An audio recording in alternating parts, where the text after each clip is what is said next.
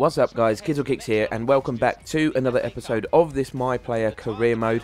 Things are going pretty well lately. You saw in the last episode we hit some decent form, both personally and as a team. We're not playing too bad as well. We are going to begin this episode with an FA Cup tie. You can see the draw handed us a game at home against Stevenage, so it's not going to be easy, but FA Cup, it needs no introduction. Hopefully we can go on a little bit of a cup run, that'll be exciting, and hopefully progress as far as we can. But we look to get off to a positive start then.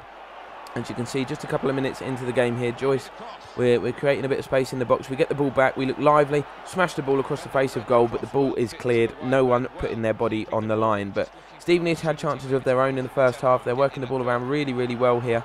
Ball comes into the box. There's big Kelvin Zola, and the volley from Lee was not far away at all. Just after the half-hour mark then we move here. Portsmouth working the ball around. Kelvin Zola involved again. He finds his man on the left. It's Whelpdale, I think, and he hits the shot. Warner doesn't react, and the ball goes inside, beaten at the near post. Stevenage take a 1-goal lead 33 minutes in to this cup turn. I'm really disappointed. It's Tony Warner in goal. He's come in because Davies has been in bad form, but he really should be reacting better with efforts like that. But we look to get ourselves back on level terms, of course. We're running directly at the Stevenage defence here. It's just us and Maguire, as usual, up front in attack. We hit an effort from distance, around about 30 yards away. It goes a couple of inches over the top, so not ideal. But we move into the second half, still trailing by 1-0. And Stevenage have a bright start to the second half, I must say. They work the ball around really well here. Lee puts the ball in. It's met by the head of Kelvin Zola after some poor defending, and Stevenage double their advantage. So surely now you would think this is all too much to come back with less than 45 minutes remaining, that we are heading out of the FA Cup at the first round, which would be hugely disappointing indeed. But we're not going to give up. We keep trying. We've worked some space on the edge of the box here. We drive directly at them. We try and work a bit of space for the shot, but they defend really well and they get the tackle in and come away with the ball. But we continue to press. As you can see, we're storming forward. We played very directly in this game. We decided the best thing to do would be just to run at them. And eventually they resorted to just bringing us down, pulling the shirt. We make a run into the box to try and get on the end of this free kick. The ball heads in our direction, but it's cleared away with ease and the chance has gone. But just 15 minutes to go now for us to score 2 if we're going to keep our dreams of a cup run alive. We work it down the right-hand channel. We cut the ball back looking for an assist. It's Corneli who has the effort, but unfortunately it was a poor one and he couldn't find the target. And that, unfortunately for us, happened to be the last chance of the game. So we have crashed out of the FA Cup.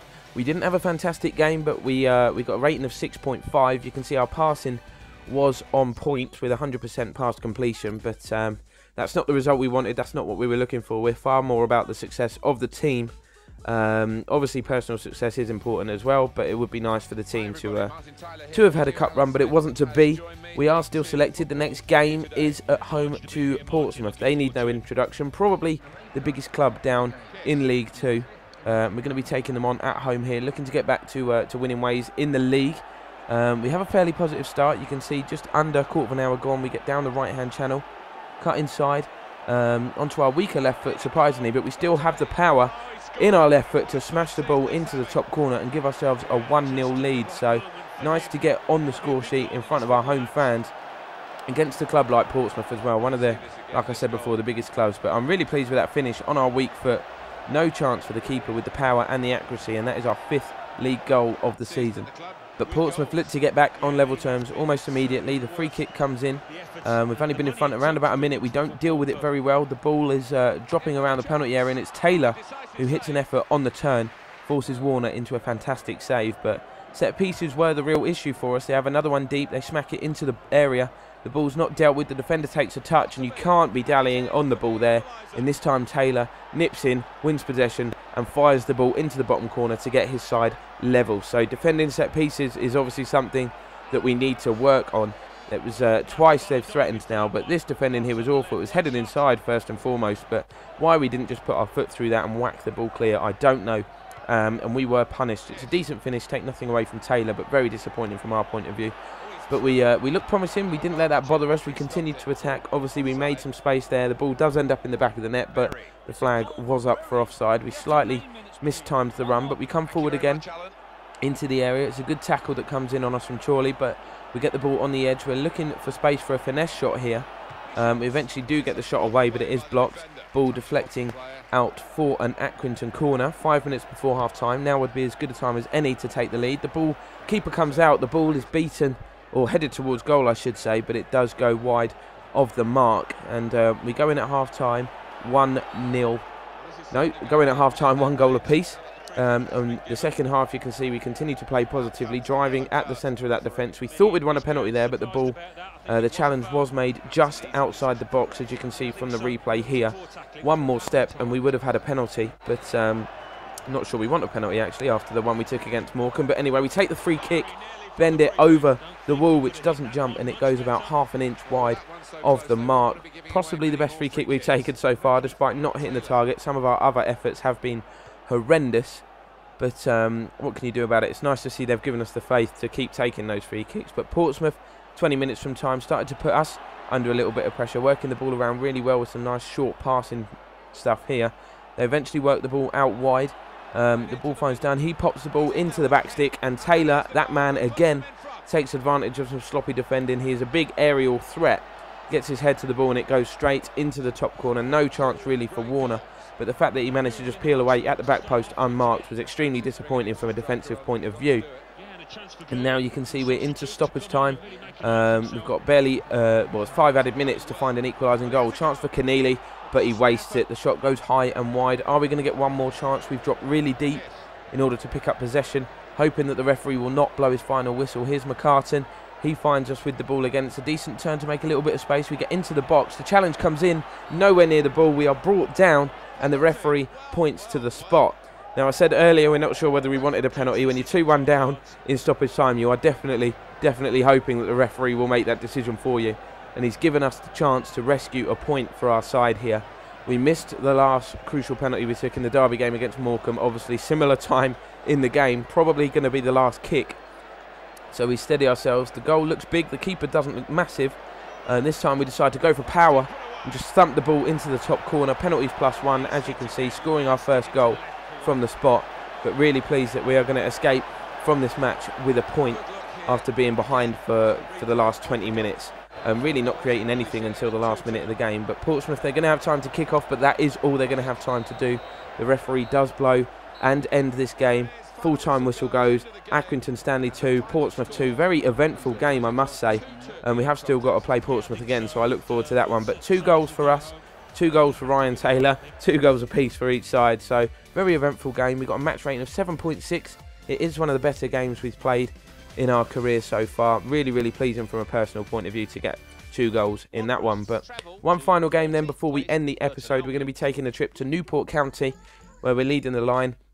Of course, again, I don't even need to tell you we're playing a 4-4-1-1 formation, because we play it every single week.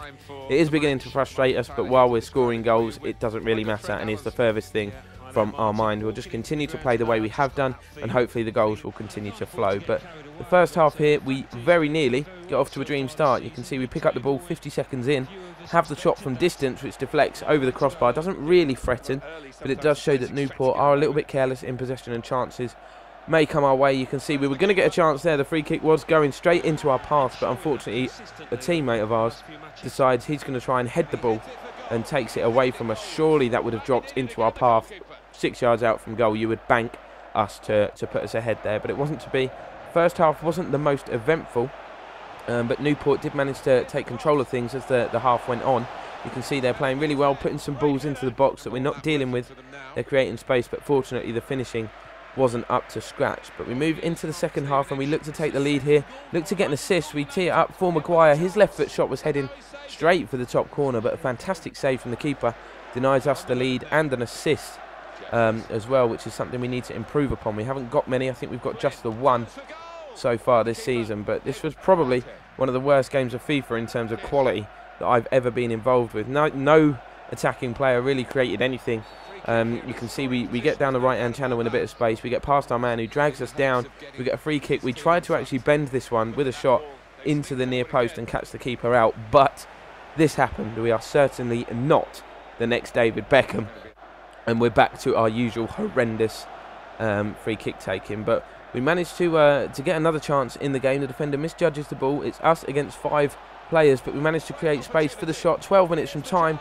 We did the difficult bit in creating space, but the finish, which looked a simple one, we couldn't make, and we move into stoppage time. We've got a habit of scoring late goals lately. Could we continue to do that? We've made space. Right foot.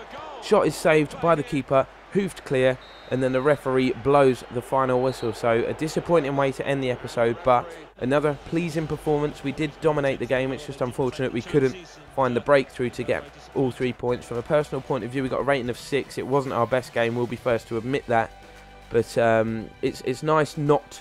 In a game where you don't score, it's always nice to keep a clean sheet and then avoid defeat, which we've managed to do. So we're going to end this episode in the usual way. We're 13th in the table, so still punching well above our weight, 19 games in, 23 points. So we're only a few points off the playoffs, but the main thing is we keep away from the lower end of that table. You can see Southend and Portsmouth, who we just had that epic encounter with, are kind of running away with it at the top. They've got a 4-point lead over 3rd place, Cheltenham, and then the rest of the league, it's tight from 4th place downwards. Not a lot of points between them, but we'll continue to work away, continue to keep finding form, picking up as many points as we can and as many goals as we can from a personal point of view. We are approaching January, so again, I think we are going to try and force a move away, but that will bring this episode to a close for now, guys. Thanks for watching. Subscribe if you're new, and we will see you again next time.